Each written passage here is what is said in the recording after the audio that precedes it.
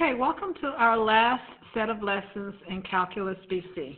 Our objective today is to find the area of a region bounded by a polar graph.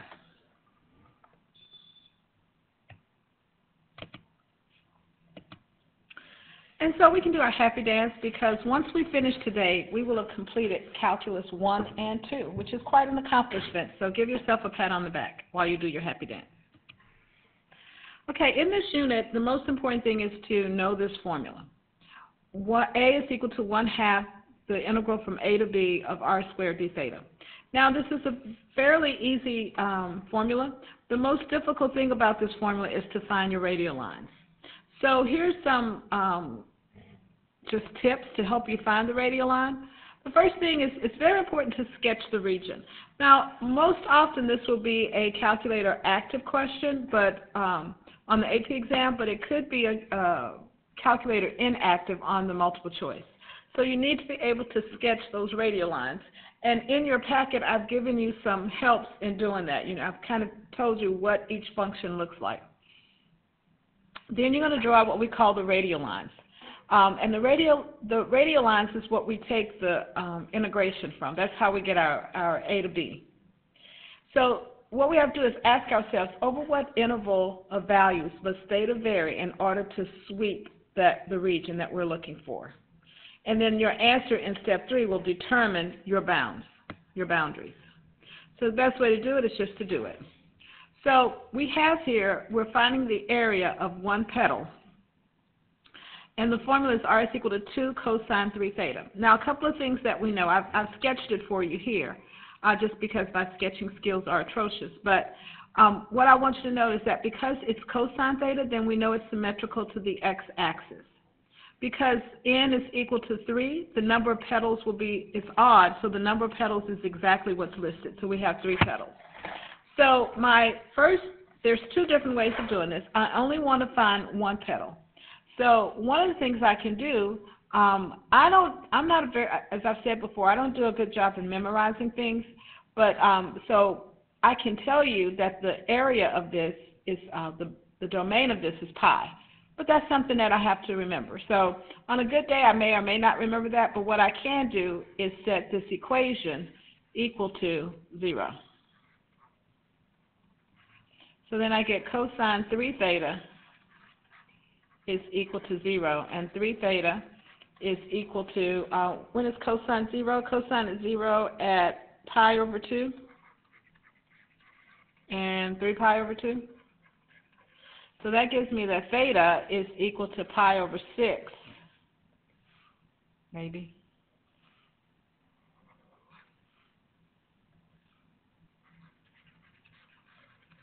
And pi over 2. No, okay, so but when I draw my lines, what I see as I draw these lines is that I have my radial lines are sweeping from pi over 6, which is about right here, to like pi over 6, okay?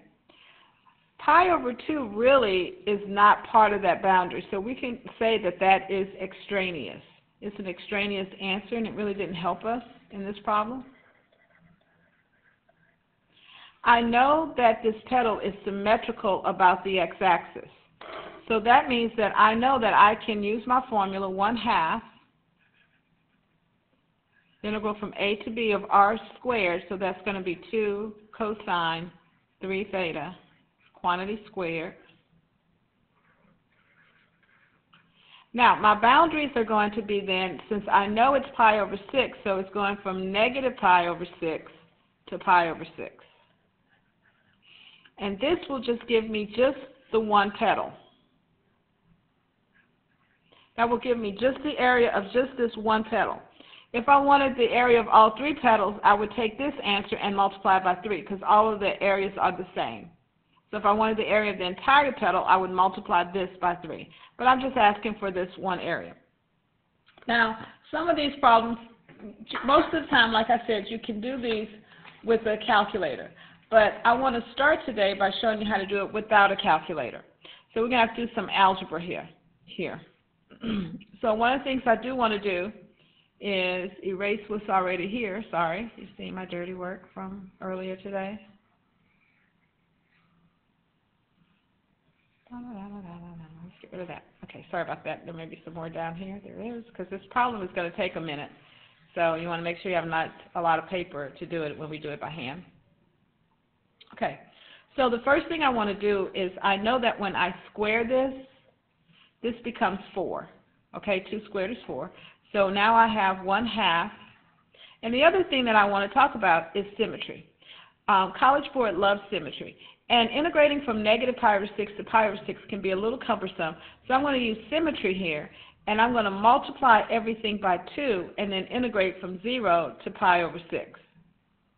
And I'm going to write this as 4 cosine squared 3 theta d theta. I hope you understand how I got the 4 because I squared the 2.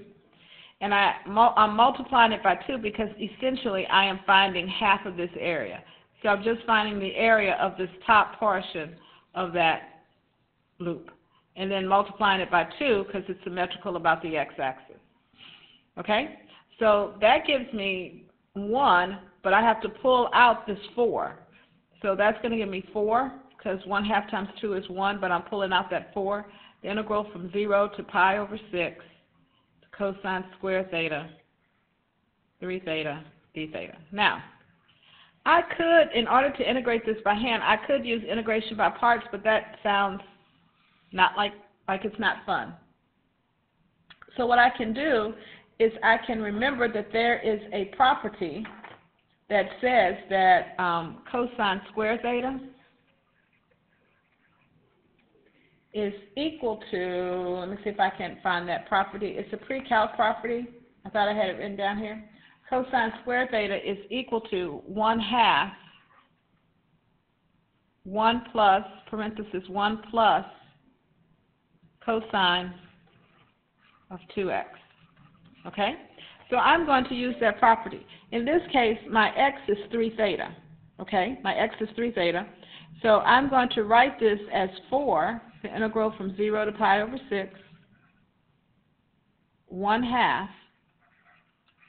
1 plus cosine of 6x, or 6 theta. Because here in this case, my entire thing is 3 theta, so I have to multiply it by 2, so that gives me 6 theta d theta. Once again, I'm going to pull out that 1/2 just because I can. I have 2, 0 to pi over 6, and I have 1 plus cosine 6 theta d theta. And now I'm going to integrate that. I'm ready to integrate, finally. So the 2 remains on the outside.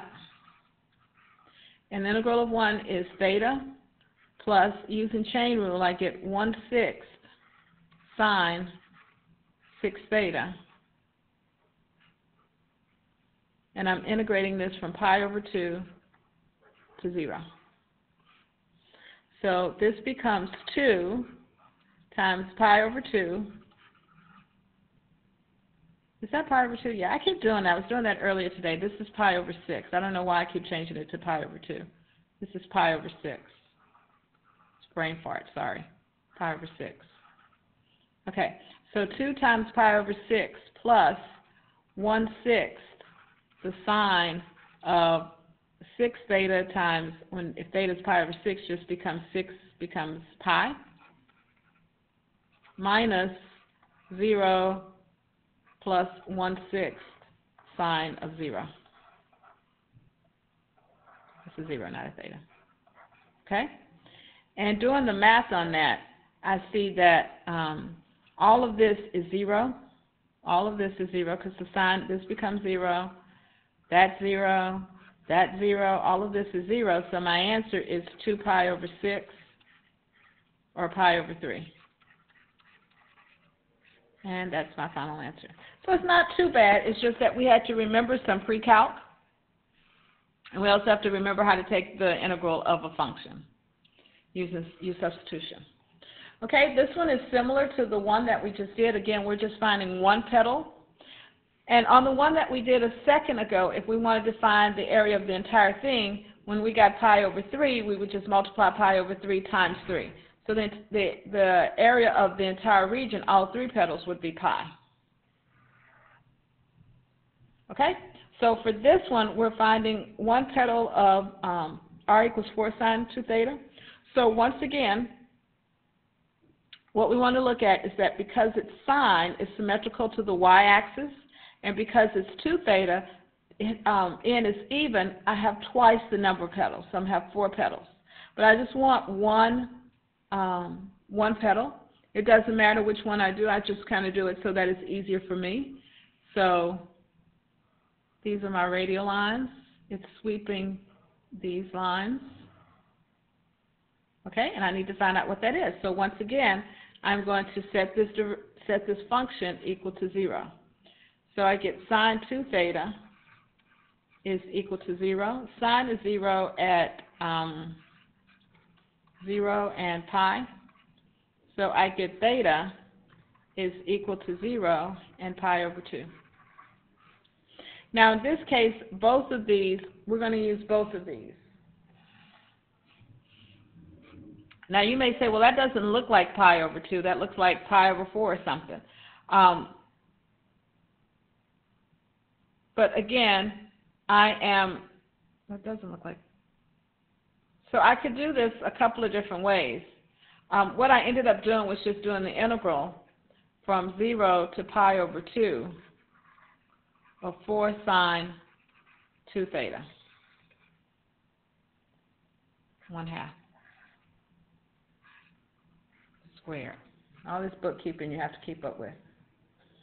So 4 squared is 16. 16 times 1/2 became 8. Of sine squared 2 theta. And once again, I'm doing this without a calculator. We are going to do a couple with a calculator, but I'm doing these without a calculator.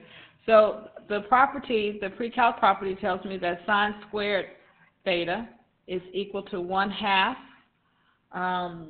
1 minus cosine 2x. 1 minus cosine 2x.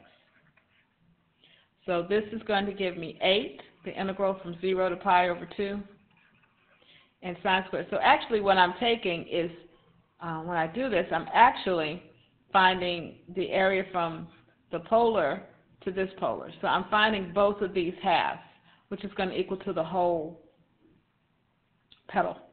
So I'm going from 0 to pi over 2. I'm going to rewrite this as 1/2 1 minus cosine 2x,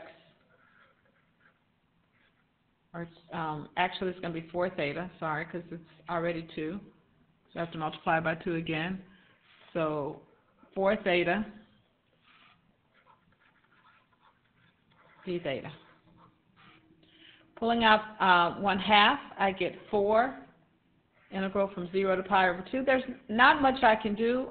Since I'm integrating from 0, that already makes my life easier, so there's not much I could do with that. And then I'm going to do 1 minus cosine 4 theta. And integrating that, I get theta minus 1/4 sine 4 theta. And I'm integrating that from 0 to pi over 2. So this is 4 times pi over 2 minus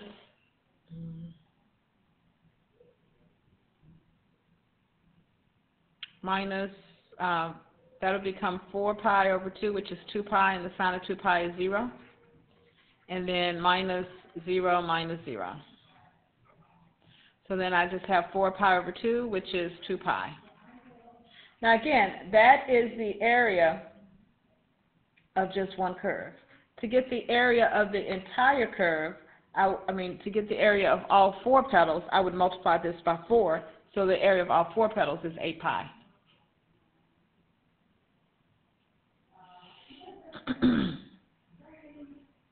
Okay, let's do a couple of more and before we go to the next video. So to find the interior of this, again, if you memorize the fact that the domain of this is 2 pi, you could just integrate from 0 to 2 pi. But if you don't want to do that, you can set it equal to 0. And that gives us cosine theta is equal to -1. And cosine is equal to -1 at pi. So that's only one value, but I can see that I'm going from pi all the way around. So I'm going from -pi. So I'm sweeping from -pi to pi. I'm going from -pi to pi. So I integrate from -pi to pi. And it's 2 plus 2 cosine theta squared times a half. Now, this is a lot of work, and I don't want to work that hard, so I'm just going to use my calculator to do this. So the best way to do this on your calculator is to be in polar mode and radian mode. So make sure your calculator is set to polar mode and radian mode. And then when you go to y equals, it gives you r, so you just put this in r1. And then on your calculator, you're going to integrate 1/2 the integral from -pi to pi of r1 squared d theta. So you can just put that in your calculator like that, and it should spit out a nice, pretty answer. I think you got it in decimal, but it ends up being 6 pi. You got 18 point something, but if you divide what you have by pi, you can see that it's 6 pi. One last one. We have 2 minus sine theta. So if I did what I did before and set this equal to 0, something weird happens. So I get sine theta is equal to 2. And this has no answer because sine theta is never equal to 2. So what do I do for that? Well, that's when I have to remember that the domain of a Lemaitre is 2 pi. So then I would integrate from 0 to 2 pi.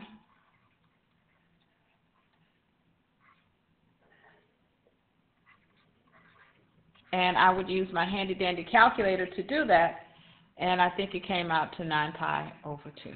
Okay? So those are 4 examples, 4 of the easier examples. So that's the end of video 1. I invite you to come back and watch video 2 where we get into a little bit more difficult problems.